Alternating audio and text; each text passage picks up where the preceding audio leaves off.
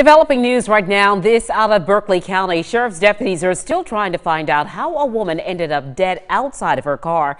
News 2's Riley Benson joins us now live outside the Berkeley County Sheriff's Office. And Riley, you had a chance to speak with people who live in that neighboring area, and they say they were actually not surprised by the news. Why not? Well, Carol, the body of the woman was discovered outside a vehicle on the edge of Brighton Park Boulevard early this morning. Now, neighbors told me they're used to crime nearby, but say nothing like this.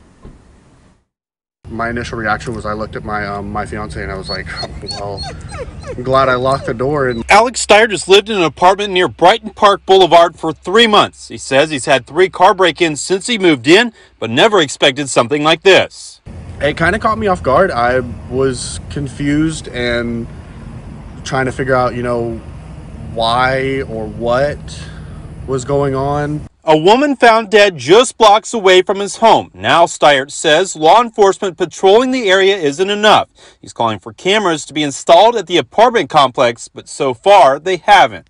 They do regular rounds around the neighborhood, so I don't feel like it's necessarily a police issue. I feel like it's more of a complex security issue. The discovery of the woman's body left Brighton Park Boulevard closed for hours as detectives worked the scene. Sheriff Dwayne Lewis says the woman was likely traveling alone, but initial evidence failed to paint a clear picture of what happened. They found the female deceased at the scene here.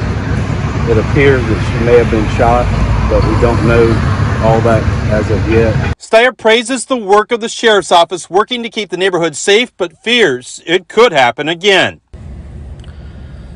I just wish it was enough. For Steyer and his fiance, he's glad they're safe, but says he'll be keeping a closer watch out for any potential crime. It literally could have happened to anybody. I mean, I'm glad that we both work from home right now, because if either of us had gone to work this morning, it could have just as easily been us. Now, the Berkeley County Sheriff's Office has yet to name a suspect in this case. The coroner has yet to identify the victim or release a cause of death. If you have any information, you're asked to call the Berkeley County Sheriff's Office or Crime Stoppers of the Lowcountry. Now reporting live in Berkeley County, Riley Benson, Count on 2.